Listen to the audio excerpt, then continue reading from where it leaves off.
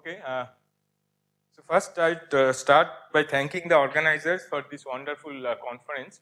Also, I mean, apart from being very special occasion, felicitating HRK and Chandan, it's also very nice. I mean, we had different kinds of talks in classical and quantum systems, exceptional science, teaching, everything. So I was a student in physics department IISc, and I was fortunate to actually work with several people. I worked with HRK, Chandan, TVR, Subroto, and so had a lot of discussions and learned a lot from them. So with HRK, I was working on some problem on magnetics, and that was my first problem on quantum many-body systems.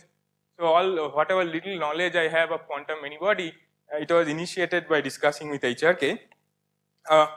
It's actually true that some of the discussion HRK did fall asleep, but I stood the ground, unlike Mongol Mahato, and I was in the board, and HRK got up, woke up, and again, like always, he asked very important questions and directed to particular directions, which was very useful.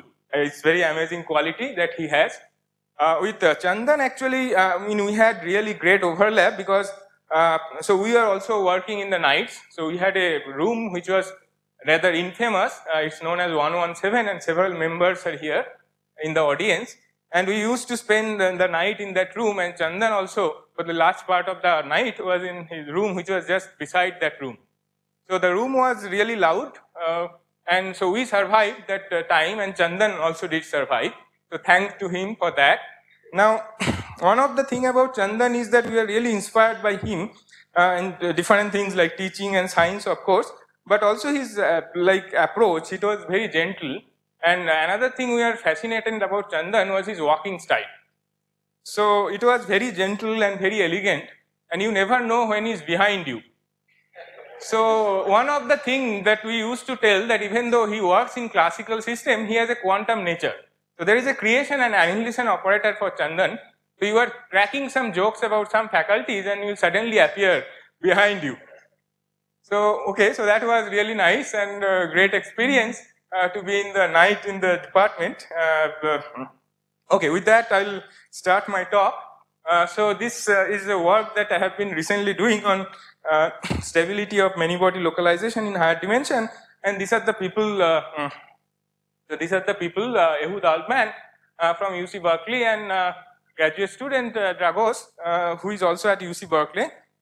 So let me begin by the obvious beginning, which was in 1958, this remarkable paper by Anderson, which basically showed that if you have some quantum particle moving in some random potential landscape like this, and then Anderson argued that there are two radically different consequences of a quantum state. So these are single particle states, there is no interaction, so one single electron moving in this random landscape. So Anderson argued that there are two consequences, two radically different consequences.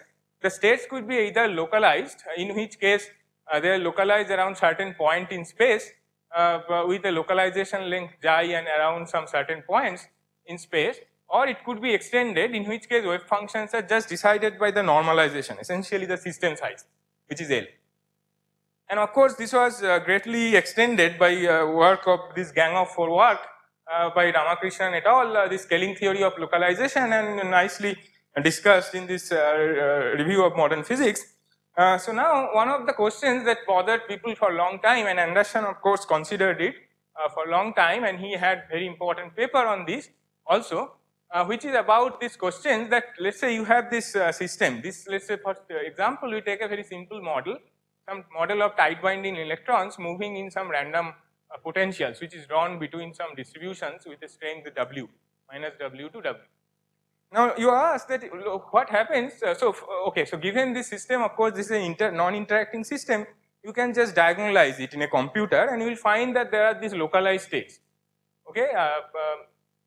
In 1D and 2D all states are localized, so all states will be of this form even though the localization length could be very large if the disorder is weak. However, you will get this localized state, and then the question is that now if you add interactions to this picture, because any real system will have interaction. So just to model you just a simplistic interaction like this, some density interactions like this.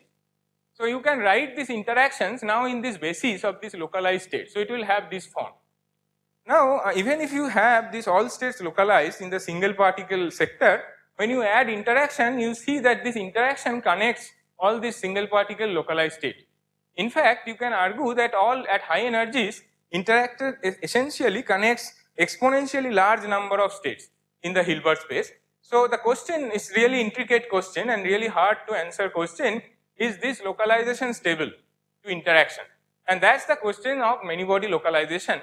So can, even in the presence of interactions, can you still have localization? So now this answer was given in beautiful set of papers, set of works by these people, Basco, Alainer, Alsular, and at the same time, slightly before it probably, Gorny, Millin and Polyakov, they basically gave the answer. They said yes, for sufficiently strong disorder, if you start with all states localized, then you should have many body localization. And over the years, many people, over the last 12 years, essentially it has been extensively studied, and the beautiful picture emerges out of this. So this is the phase diagram sort of between these transitions. So there is, so in a generic system with interaction and disorder, so you can plot the temperature or the energy density as a function of disorder strength, and then at high disorder you have a localized phase at finite temperature even, and then there is a finite temperature transitions or a many body mobility age when this localized state go to delocalized state. And if you have a bounded spectrum of a model, then you can even have localized state at infinite temperature where all the states are occupied. So that means almost all eigenstates are localized, even at very high energies.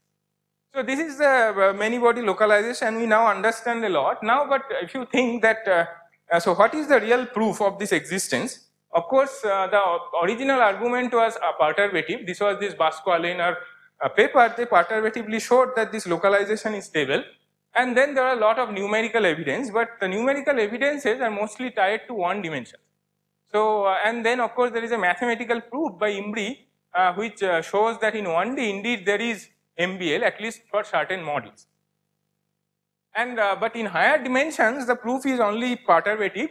This is this Basco-Alainer Alsular proof, and there is no other real evidence, because and the perturbative proof essentially works by arguing that the interaction is essentially much weaker than some energy scale which comes from disorder, which is the level spacing within a localization volume with a localization length xi. So when this is much smaller than 1, then their proof works, and it works in any dimension if you start with all states localized. But the question that people have started asking, so are there non-perturbative effects which we cannot access by this perturbation theory, and we can't do numerics in 2 dimensions because it's very hard. So are there non-perturbative effects that can destabilize MBL in higher dimension? And there are certain arguments that were given recently by these people, D. Roek and Hubiniers. So they actually argued that there is one kind of instability which suggests that any higher dimension, any dimension higher than 1, there could not be one MBL phase. And the argument, I will come to the detailed argument, but basically the idea is that you assume that there is a MBL phase, so assume that there is a localized phase, but then you say that in a thermodynamic system, there is always, there will be rare regions which are very large, but very weak disorder. So this criteria doesn't hold in this red blob here. So almost everywhere this criteria holds, so the Basco-Alainer thing is okay, but in this region this is completely violated.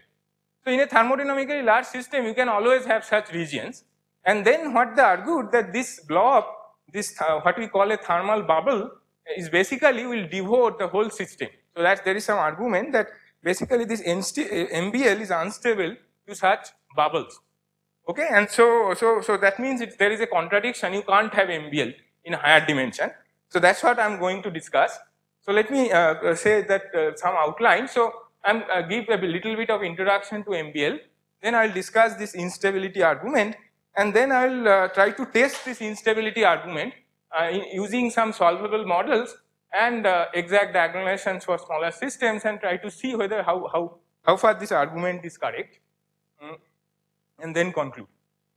Okay, so what about the models of MBL? So you can, these are basically models, simple lattice models. David discussed about this. models yesterday.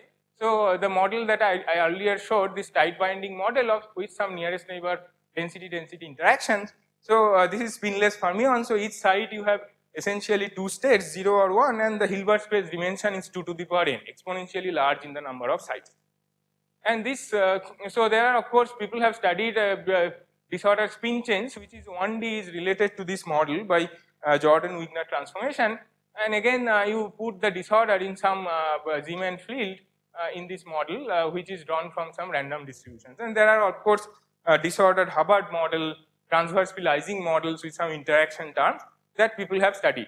So these are the models of MBL. And the questions that we are asking is about the eigenstates. So here, we are not really talking about low energy ground states or thermodynamics. We are interested in the eigenstates. And so the idea is that if you give this in a computer, you can find out the eigenstate and eigenenergies, and these are many body eigenenergies and many body eigenstate. And typically we will talk about this kind of models which has bounded spectrum. So the question of MBL is really question about localization and if somewhat surprisingly thermalization of a single eigenstate. So let me define what I mean by thermalization of a single eigenstate. So actually till now the best definition of MBL we have is in terms of what it is not.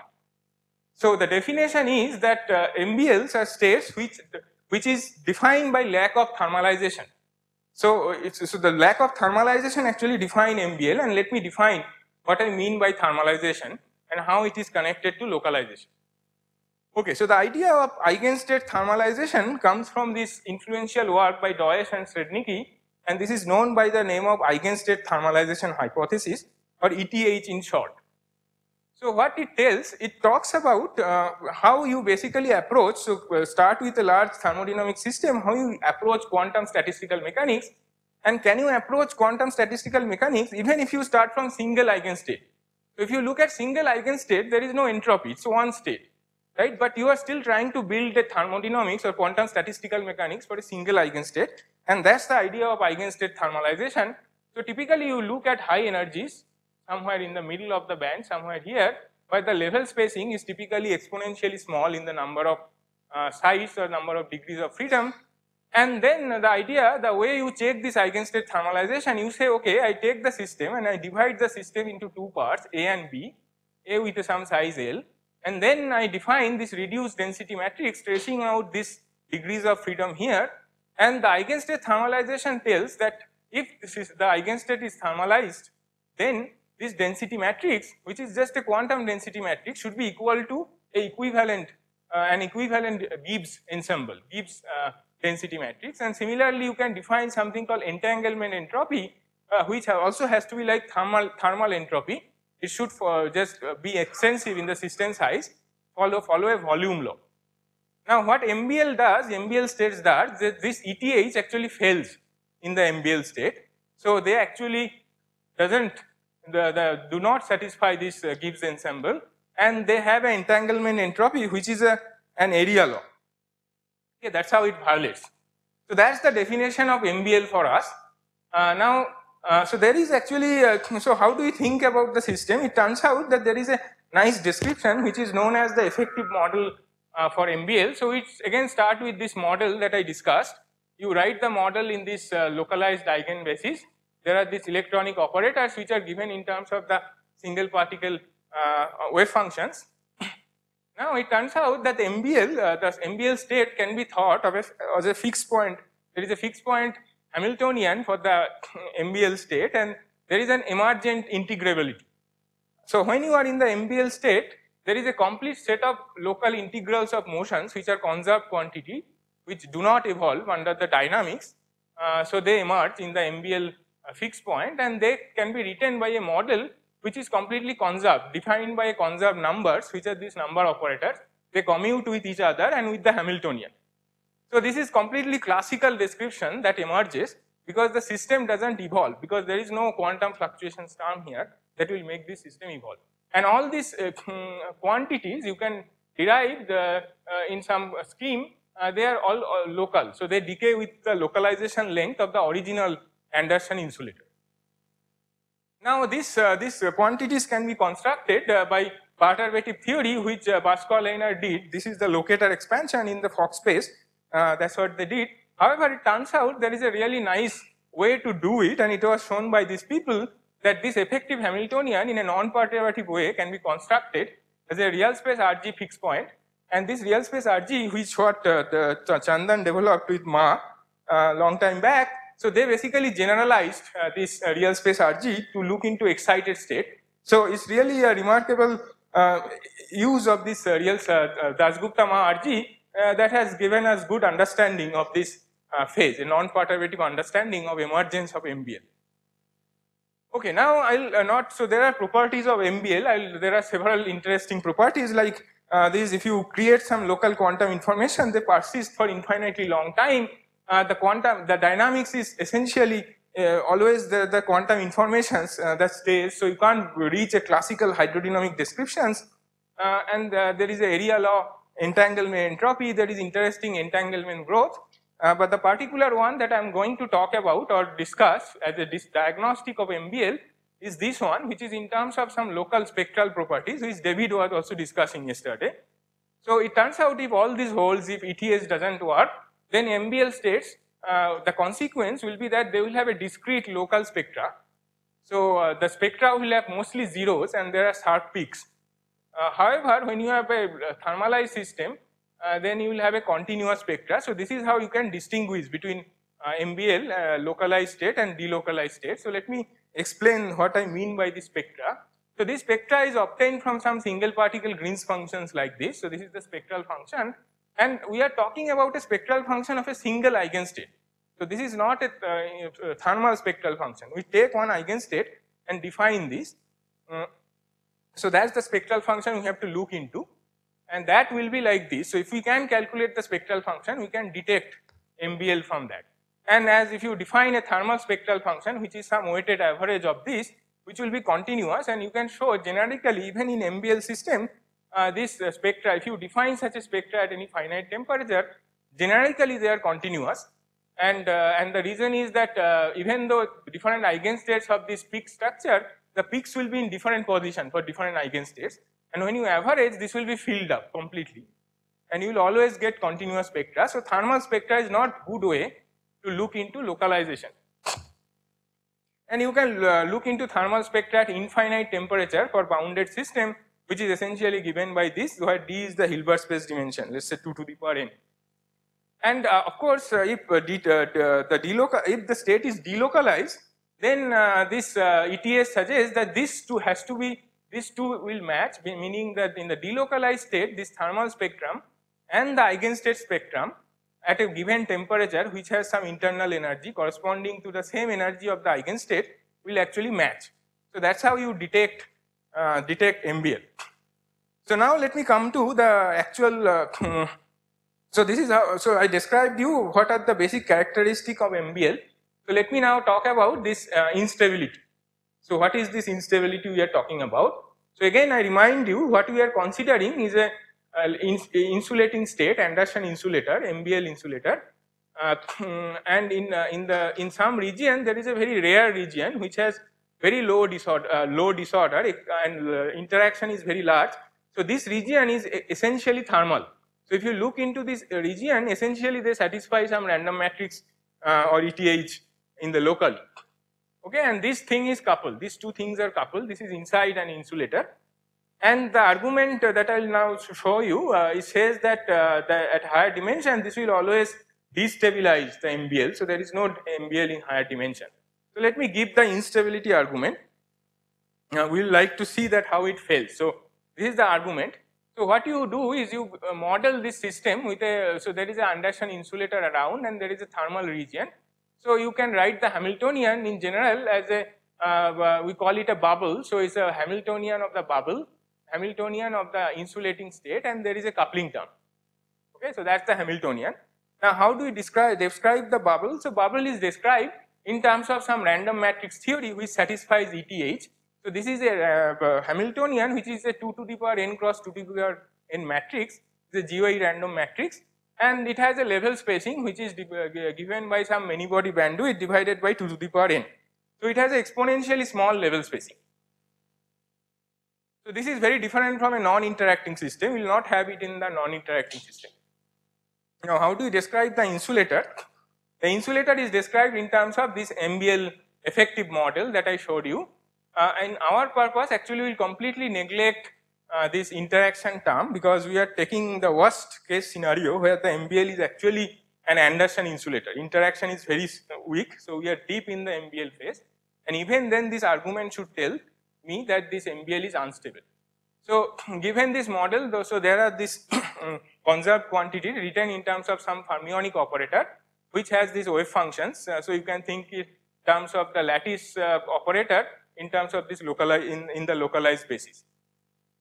And there is a coupling. So now, so the coupling is just simple this kind of coupling, where the coupling term effectively decays as a function of distance from this bubble away from this distance exponentially. So the length scale that comes is the localization length of the non-interacting insulator. So that's how this coupling decays. Okay, so that's the model. So the question is, can the single bubble destroy the whole MBL system? Okay, let's see how it happens. So ETH, so since you have assumed the random matrix theory, this ETH tells me that the matrix element for certain operator like this C dagger between two many-body eigenstates of this bubble is given by this kind of a form. So there is a level spacing which appears here, and there is the spectral function that I talked about, and this spectral function, this is, since this is a thermal system, is same as the eigenstate spectral function, supposed to be same as the eigenstate spectral function, and there is some random number, and this omega is the difference of energies between the eigenstates. So this spectral function will have some semicircular form. So that's the thing. Now what we do, you consider one single site, one Anderson site coupled to this bubble. So we ask what happens. So now, so there is a coupling to this bubble. So of the Anderson insulator site. Now you can argue that if there is, the matrix element, so this is the matrix element of coupling between this thermal bubble and the site. So you can argue that if the matrix element divided by the level spacing of the bubble is greater than 1, then there is a Fermi golden rule rate decay of this site. So that means that site will be irreversibly lost to the bubble. So that means it will be part of the bubble itself. So then what happens, so if this is satisfied, then if you couple the first site in the Anderson insulator closest to this bubble, then now the site will be absorbed in the bubble. So you have to think the site as a part of the bubble. So what happens is,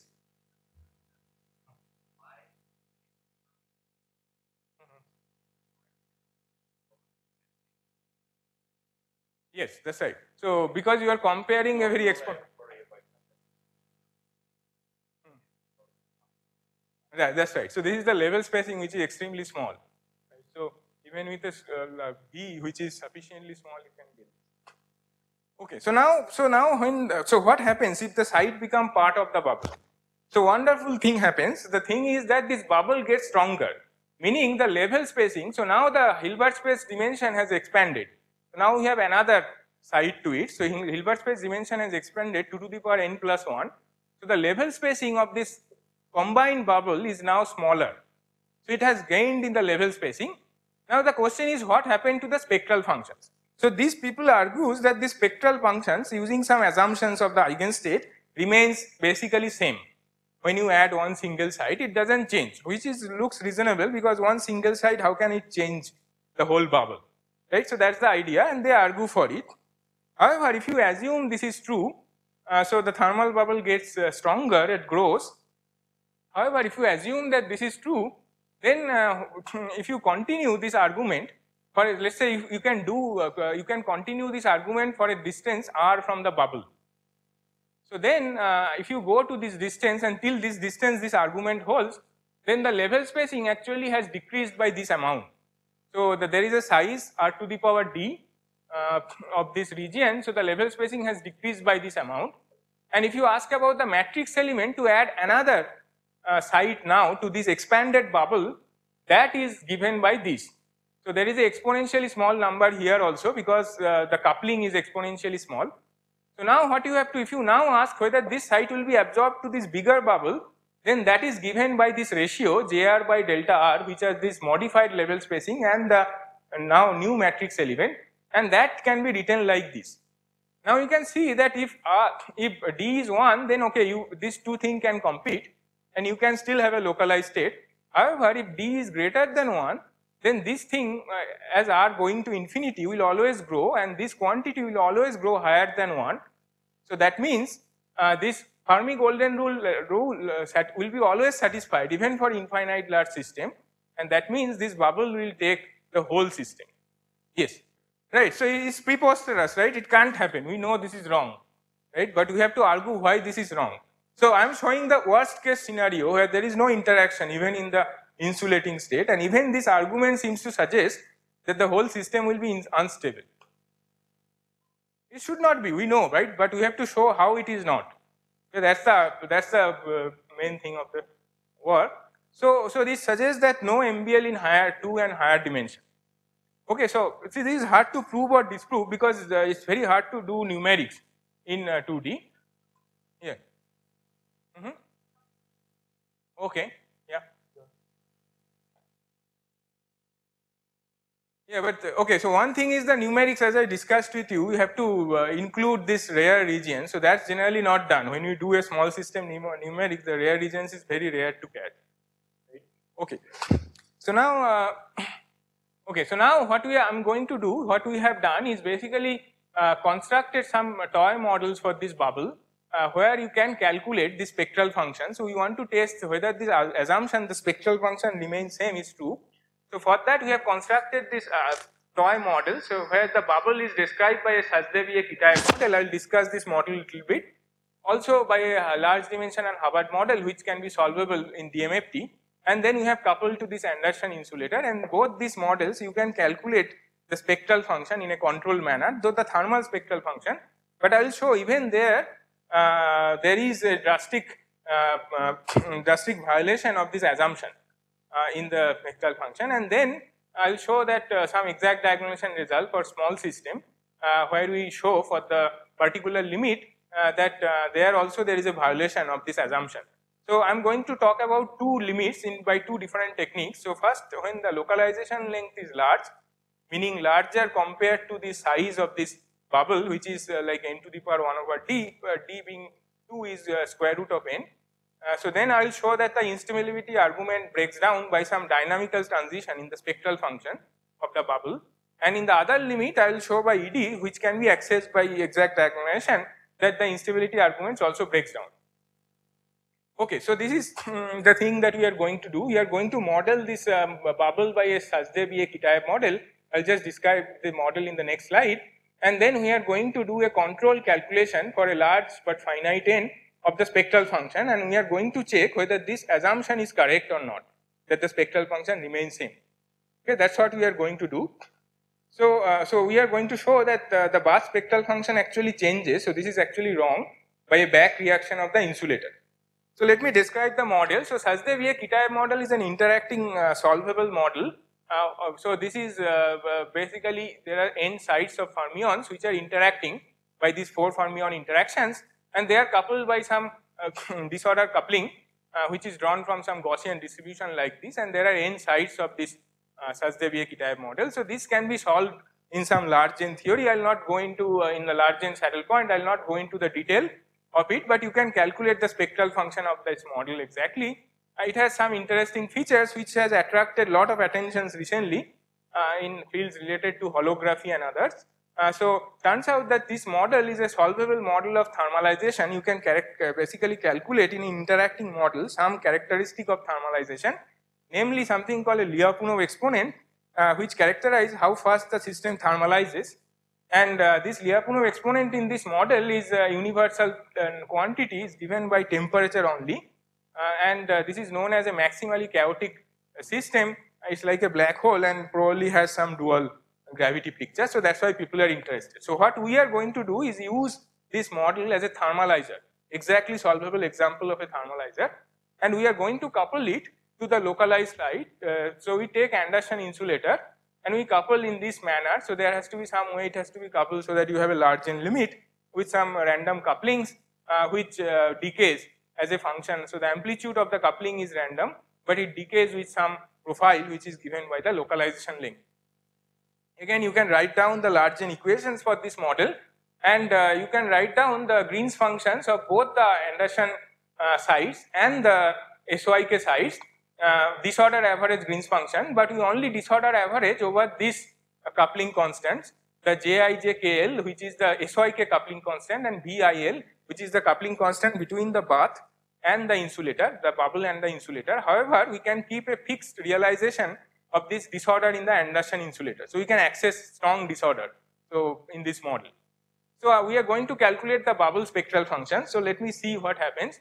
So what we are going to do is we are going to take this bubble which has n sides, let's say 30 here, and we are going to couple Anderson insulator sides with this in this concentric circle fashion. So basically the number of sides coupled to this system increases as a 2D fashion, as R square. So that's how we are going to couple, and we are going to see how the spectral function evolve as you increase this number of localized sites, whether it changes or not. So now we first take a small localization length, a small coupling, and you see that this is the spectral functions, and as you increase the number of sites coupled, it doesn't change too much. Even to like 55 sites, there is only small peaks which comes from this Anderson insulator. We are not really averaging over the disorder there, so you see the peaks here. And even if you go to very large number of sites, the spectra converges and it doesn't change much. So it seems that this instability argument might be holding there. So at least the spectra doesn't change. However, if you go to a large localization length and again do the same thing, increase the number of sites, you see that very large number of sites, this spectra, which is a characteristic of the thermal spectra of the SYK model, completely get destroyed. So it becomes essentially this spectra over here is exactly identical to the non-interacting spectra if you would have calculated. So that means this bubble is actually destroyed by coupling to the insulator, and so question is whether it is localized or not. That we cannot answer in this Largen calculation, but we at least can show that this argument of instability fails in this manner, that the spectra completely changes, it cannot remain unmodified. So I will skip this part. So there is a effective model that you can construct to understand this transition of the spectral functions, which relates to some work that we have done and published about some related models. So essentially the argument is that you consider only a region which is within a localization length to the bubble, and you can show that this when this ratio, this pi size number of localized sites coupled to this effectively coupled to this bubble increases above 1, this this thermal bubble, which is completely non-perturbative, actually flows to a perturbative fixed point, at least at low temperature. And if it flows to the perturbative fixed point, you can give the argument. So it's a quantum dot which is in a perturbative fixed point, and you can give the argument that Altshuler, Kamenev, Geffen gave for a quantum dot, and you can show that this system will get localized. And if it is already localized itself, it certainly cannot act as a seed to the localized systems around. So it cannot really do that. So that's how we understand this transition in the spectral functions here. But the question is, what about the localized, when it is a small localization link? So what happens there? It seems the spectral functions more or less remain same there. So and the assumption seems to hold. So this, of course, as Arti pointed out, has to be wrong because it can't be that localization link small will be thermalized. So how it fails? So we can actually argue here that that even at the low energies this flows to a perturbative fixed point, but I will not go into it, just to show that we have, so the SYK model is a very special model. So question is whether these results that we are showing is generic or not. So we did is using some Hubbard model, so model the thermal bubble as Hubbard model, solving some DMFT which can be done exact in this way, in this case, define an exact solvable model in DMFT, and we found the same results, that when the localization length is small, the spectra doesn't change too much. However, when the localization length is large, the spectra completely gets destroyed. So it seems that it's a general result, not tied to the SYK model. So what about then this question, that what happens in the localization length when it is small? And so there we actually do some exact diagonalization. We take the same model that this people took, that this random matrix bubble coupled to this Anderson insulator. For doing this exact diagonalization, we defined an equivalent model in terms of spins. So this is a Anderson insulator of like spins in a random Zeeman field, and they are coupled with some spin flip coupling. So that's the model. So what we are going to do is we are going to look into some quantities which will tell us about localization in this system. So what we look into is this quantity which is known as or called a many-body Thouless conductance. I will not go into the detail of it, but you can define some kind of Thouless conductance here as shown by these people. Just to give an example what it tells. So it shows, for example, this XXG spin chain that if you are in a delocalized regime, this Thouless conductance has a distributions as a so there is a distribution function, and when you increase the system size, basically this Thouless conduction distribution functions shifts to higher values of G, and so that means that the conductance is becoming larger, greater than so becoming larger. So that shows that this is a delocalized state. However, if you are in the localized state, then as you increase the number of sites, this Thouless conductance shows that in the localized state it goes other way around. The conductance decreases, the spectra, the distributions become broader. So it shows that this is a local, this is an indication of localization. So we are going to check that for our system, and also we are going to look into the spectral functions appropriately defined for this spin system. We are going to look at the thermal spectral function and also the typical spectral function. So if you look at the thermal spectral function, there is no information. You have to look at the eigenstate spectral function, and of course you cannot look at each eigenstate and look at its spectral functions. So what you do is what David defined yesterday. You define a typical spectral function which is defined in this way, and if you can argue that if the spectral function has only peaks, mostly zeros, then this quantity will go to 0 in the localized state. Okay, so that's how this spectra will show. So this spectral function will go to 0. So that's what we are going to do. We are again going to have an RMT and add this localized site around it. So just see, just if we take an RMT without coupling to any Anderson sites, we see that what we expected, that if you increase the number of RMT spins, this Thouless conductance increases, so it becomes more delocalized. However, rather than increasing the RMT spins, if we now add these Anderson spins and increases their number, we see interestingly, first it increases a little bit. So it seems that initially this instability argument tends to hold, but then it turns around and go towards the localized state. And if you look at the thermal spectra, you will see nothing, which is agrees with the solvable model example that we gave. It doesn't change at all. However, if you see the typical spectral function, you see the drastic effect that it goes to 0 as you increase the number of localized spins. So that means that bubble is essentially delocalized due to back reaction of the insulator. So if it is localized due to back reaction of the insulator, and if it is already itself localized, it cannot really be bathed to a whole thermodynamically large system. So the question is, why does it fail in this limit? And that also you can point out. So if you look closely to this argument that I gave, matrix element versus the level spacing, one important thing is that there is this spectral function which is there. And if you write the ratio, you can write the ratio like this. And what you have to really look at the typical ratio, and typical ratio is given by the typical spectral function, and this quantity goes to 0. So even though this quantity increases, this eventually will lead to localization. So it shows that in both the limits, basically their argument fails. So MBL is safe, it is there in higher dimension, and so that's basically the, so my time is almost up. So that's basically what I showed. I showed the arguments for instability of localized state in higher dimension, and we tried to test this instability. We constructed solvable models where some of the assumptions of this could be tested, and we could take some, we could get some conclusions for a certain limit, which is this large localization length limit, which cannot be accessed by exact diagonalization. For small localization length limit, we did exact diagonalization, and we showed how this instability argument fails. So it turns out that the thermal bubble is not an obstruction to MBL in higher dimension. And with that, I would like to thank you and thank HRK and Chandan again, and wish them many more years of great leadership and inspiration. Thank you. Questions?